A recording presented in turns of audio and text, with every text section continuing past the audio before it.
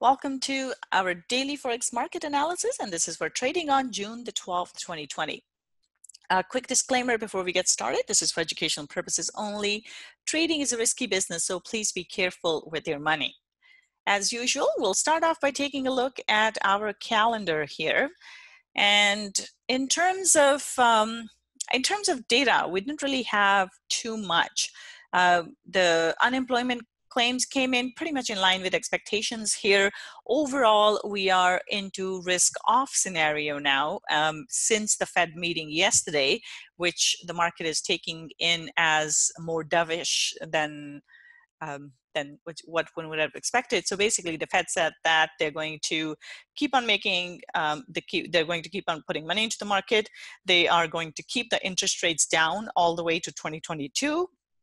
They're going to support the market as needed, but at this point, the markets saw that statement as slightly dovish, and that started the sell-off. But then we are also seeing a rise in coronavirus cases in the US.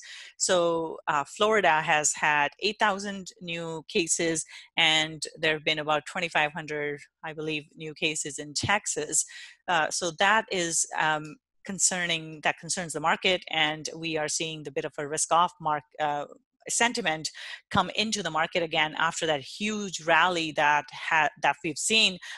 Stock markets were above all-time highs, which is a little bit insane because the economy is not quite there, but the stock market was certainly very, very optimistic.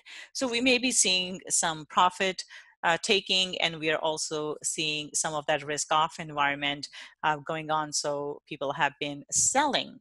Now, let's take a look at what we have in terms of news here tomorrow.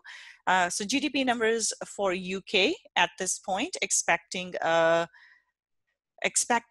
drop.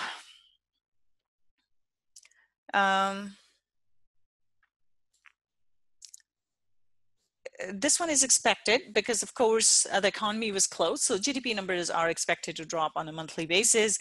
At this point, though, I would say negative numbers right now. If the number is substantially higher here, may have a higher negative impact on the market here. Before, we were seeing that negative numbers were being disregarded by the market, and any of the positive numbers were having a greater impact. We may be seeing a bit of a shift here. Now, I'm not sure at this point if this sell-off is the big sell-off. I think it may not be. It may just be a bit of a pullback here in terms of the stock market. So we'll have to keep an eye on it.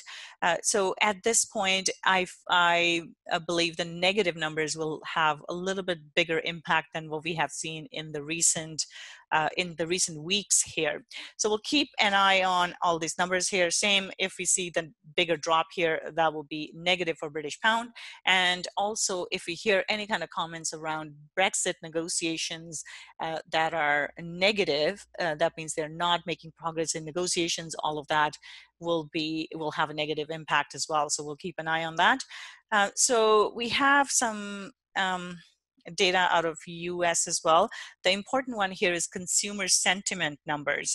Now, consumer sentiment numbers are expected to be higher because with the economy opening up, consumers would be feeling a little bit more comfortable as well, because people will be going back to their jobs.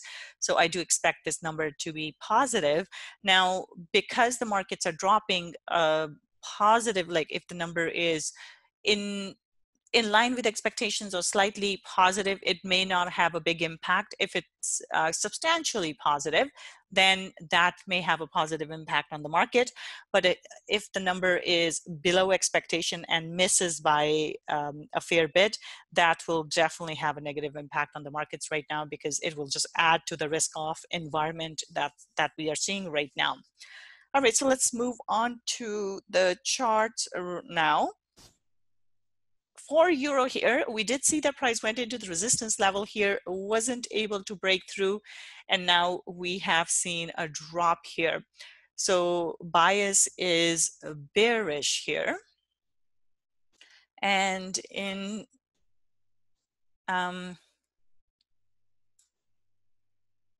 So let's take a look at quick look at 1 hour here. So we see that price went into the resistance, and basically there's like a double top today and overall triple top here. That was a important support resistance level here as well. So we have seen a drop, and now I would look for price to do a bit of a pullback and then a drop potentially. So bias here is to the downside. That's a fairly big bearish candle close. So bias is bearish.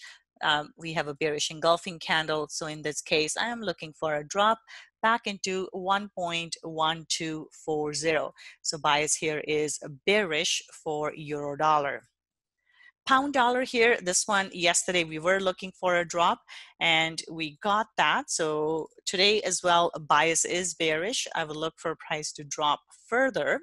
Now it has gone through this support. So one resistance is the resistance is done.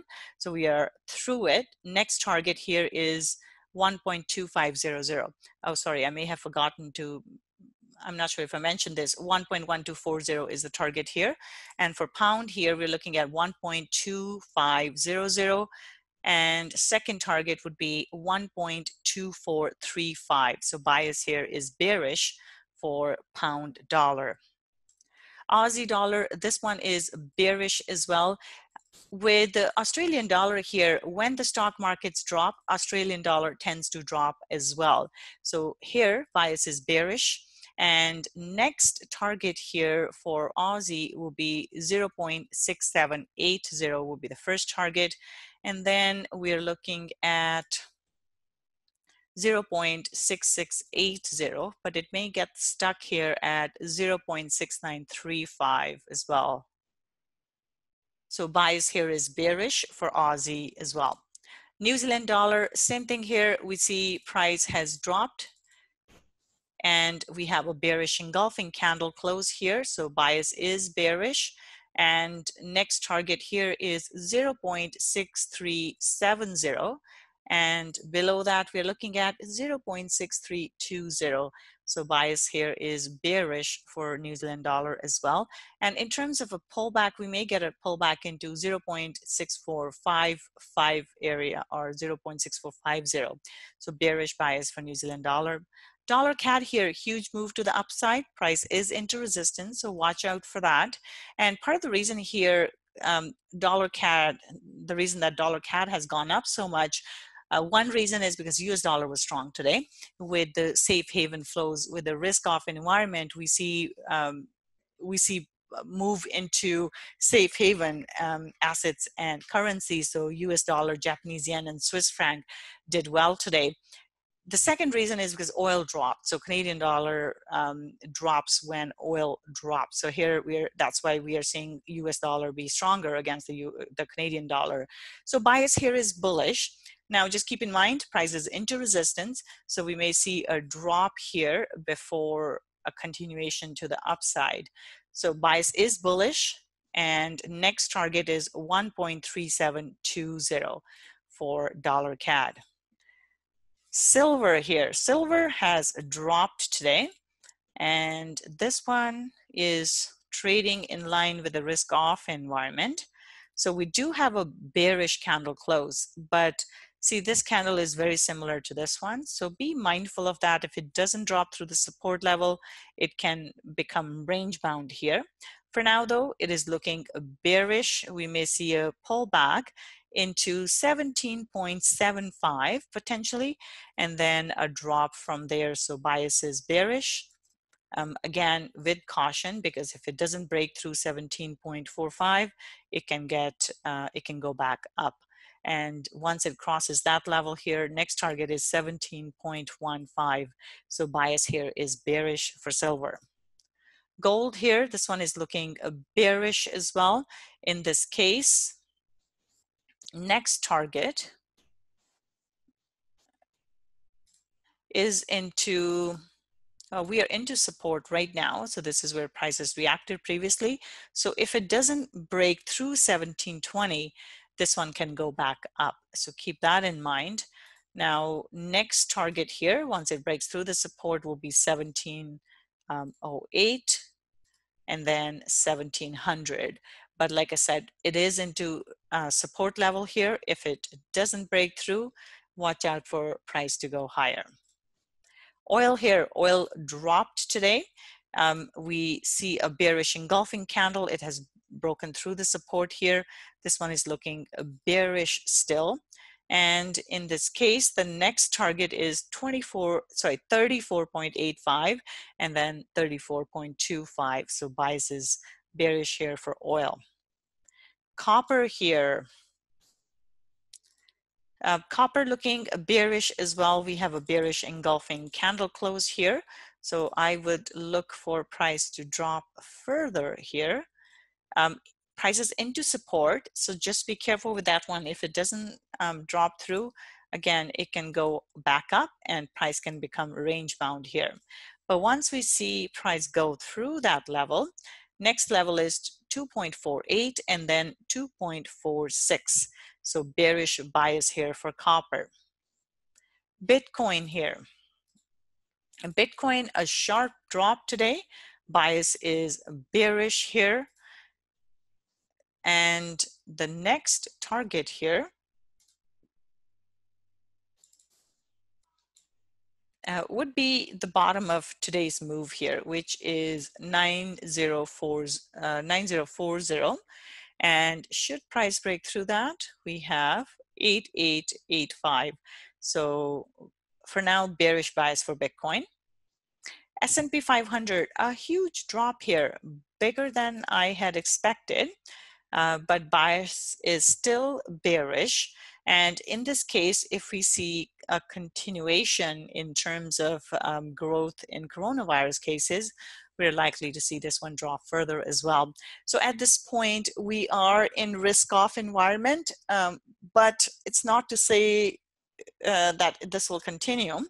That's why we have to be cautious, because this may be a bit of a pullback before it goes higher. However, what I would look for here, bias is to the downside here. I think we could get another day or two here. So in this case, I'm looking for a pullback into 30.50 potentially, and then move down into 29.80 and then 29.40.